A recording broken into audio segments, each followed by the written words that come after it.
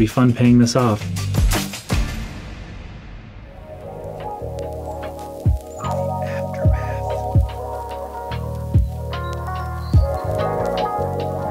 Just got done live streaming the unboxing of the new Studio Display and Mac Studio, and I think I'm just going to dive in and get started with setting everything up. This is going to be a pretty rough video, especially because I'm going to rely on my iPhone 13 Pro to do a lot of this vlogging. So we're going to go through this and you're going to come along with me as we figure out how to take my Mac Pro, 2013 Mac Pro out of the mix, as well as my 4K Dell display, and get everything moved over here to the live stream setup so we can put the Mac Studio in and the Studio Display.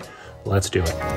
So I just want to quickly give you an overview of my desk. This is a custom built desk made out of lumber from Home Depot and steel pipe that I picked up from Menards. You can see I've got 4 displays, 2 Thunderbolt displays on the far right and left, a Dell display in the middle that's a 4K display, and another 1080 Dell display up top. There's monitor arms mounting all of those monitors. This is some older footage of my desk setup. I've updated my iPads, but for the most part this represents what I have going on, but I need to swap out that center display for a Studio display. Alright, so the first thing we need to do is get the couch pulled away from the edit bay and start unplugging everything from the Mac Pro. Let's get the Mac Pro out of the equation, and then we'll tackle this center 4K Dell display after that. You guys, I desperately need to get rid of this old couch. I've had it for as long as I've lived in Omaha, and it is sad and tired and needs to go. All right, so here we have the Mac Pro in with 3 RAID arrays, an 8TB SSD, HDMI matrix, tons of cabling, including my boom arm for my Rode NTG2 when I'm recording voiceovers and stuff. All kinds of connections going on with this Mac Pro, and it's going to be interesting to try to get all of this same stuff connected to the Mac Studio. Can it be done? We will find out. Let's get this Mac Pro out of here. So the Mac Pro was always down under my desk, and I think I'm going to try to have this up on my desk because of the 2 USB ports in the front, as well as the SD card slot in the front. I have an SD card reader already underslung on my desk. I want to get rid of that, and I have a USB-A hub that I will think about getting rid of because of just trying to preserve the amount of ports I have connected here. So let's see what we can do with having the Mac Studio up on top of the desk. So we're going to use what's going to be the first of several Thunderbolt 2 to Thunderbolt 3 adapters. One to connect 3 daisy chain Pegasus devices to the back of the Mac Studio, and then 2 more to connect my Thunderbolt displays to the back of the Mac Studio, which will leave 1 port open for the new Studio display to be connected, and that will max out our 4 Thunderbolt ports.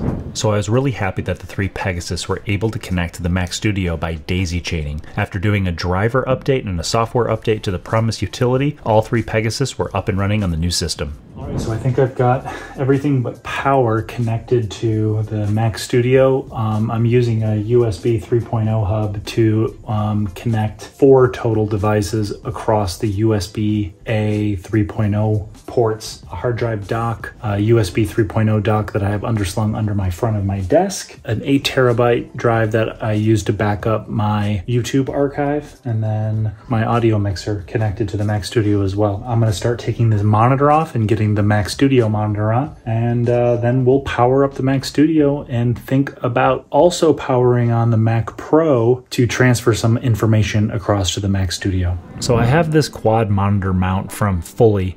I'm only using 2 of the arms, but this Studio display is going to go great with the VESA mount adapter. You can see how it looks here with the Studio display, pretty quick and easy to install. Just down to get it all level and set the way I want to. That's my preview monitor above my Studio monitor, so I can use the AV output feature in Final Cut Pro, which works really great, and I enjoy using it with other collaborators in the edit bay with me. That satisfying feeling of pulling the sticker off and getting those 2 Thunderbolt displays all leveled off and cleaned up so I can have my install fresh, looking good, and ready to go for some serious YouTube content creation. I couldn't daisy chain the Thunderbolt display, so I had to use an Apple Thunderbolt 2 to Thunderbolt 3 adapter, which is $50 each for one of those. But luckily the Thunderbolt displays worked no problem and we're good to go. Okay, so That's not the Mac Studio starting up, that's the Mac Pro, because I'm going to transfer some of the data. I'm still going to do a clean install of the Mac Studio, but documents and downloads folder, all that kind of stuff, I'm going to transfer over. I know some of that comes through on iCloud, but there's a few things I want to make sure transfer over from the Mac Pro, including some applications. So here we go. First time turning on the new Mac Studio. There it is. Startup chime. Let's go around front, see what happens.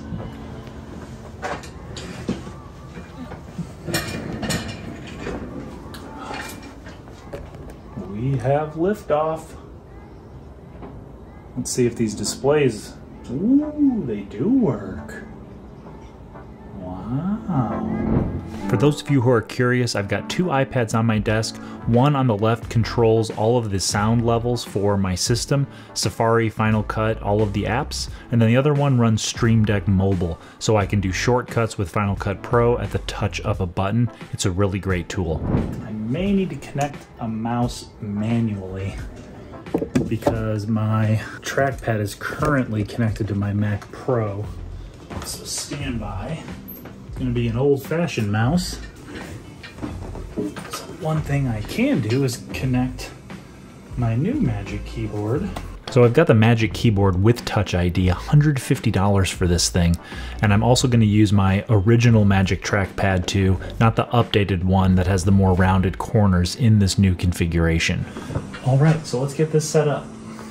So I'm technically doing a clean install of the operating system, but I am porting over some of the data from my 2013 Mac Pro just to make getting started a little bit easier. Some of the things like documents, the way my dock appears, applications, that stuff can port over pretty easily without any trouble. I've got my Mac Pro hooked up here to this monitor laying on its back because it doesn't have a stand. All right, so one thing I love about Migration Assistant is you can connect one Mac to another using Ethernet over Wi-Fi, or you can do it over Thunderbolt. With this connection, I had to go from Thunderbolt 2 to Thunderbolt 4 using Apple's $50 Thunderbolt 2 to Thunderbolt 3 adapter. I know, a lot of Thunderbolt talk going on there. But Migration Assistant is a great way to port over some of the basic user data from an older computer to a newer computer.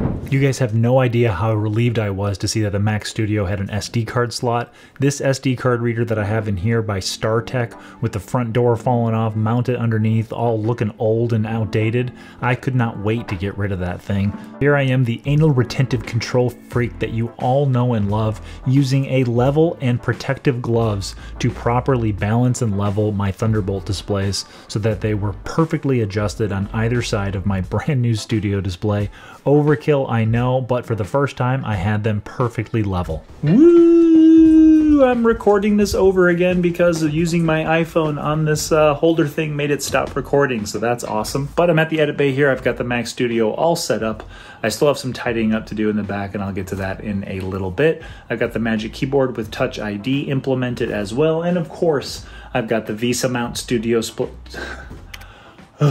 And of course, I've got the VESA Mount Studio display all set up and leveled, and the screens are clean and everything's been dusted. It allowed me to do a little spring cleaning here with this new Mac Studio install. I want to say thank you to all of you for being with me on this journey, from watching the Apple event during my live stream watch party to rooting me on with the purchase of the Mac Studio on social media, and then being there, of course, for the unboxing. Now I get to share with all of you this Mac Studio installation. So that being said, make sure that you like and subscribe. I have another video coming up where I'm going to overhaul my live stream setup to integrate my 2013 Mac Pro so I can run Ecamm Live even better with my live streaming, because that 2013 15-inch Retina MacBook Pro has been struggling with Ecamm Live. So definitely going to have some good content there with showing how I take some of the equipment from over here and implement it over there into my live stream setup. So yeah, I think this has been a success. This upgrade and swap out has been awesome. And I cannot wait to start chopping some broccoli with this M1 Max Mac Studio and let you guys know, hopefully in the coming weeks, what a general review video of that and the display. And then maybe 2, 3, 4 months from now, we'll do another review video just to go over all the things that I have liked and maybe not liked about the Mac Studio. And I want to cut to some good B-roll from an actual camera of the Mac Studio and my setup because you've been enduring my iPhone audio and iPhone footage for this whole video. I thought I needed to get you something a little bit more cinematic. Now, some of the great B-roll montage people are going to do theirs much better than me, but I'm going to bust out the slider and my cinema lenses and see what we can do to get some good footage, not only of the Mac Studio front and back, but some of the other peripherals I have set up, the displays, and the edit bay in general, because I really do love this setup and I think some of you might be interested to see it.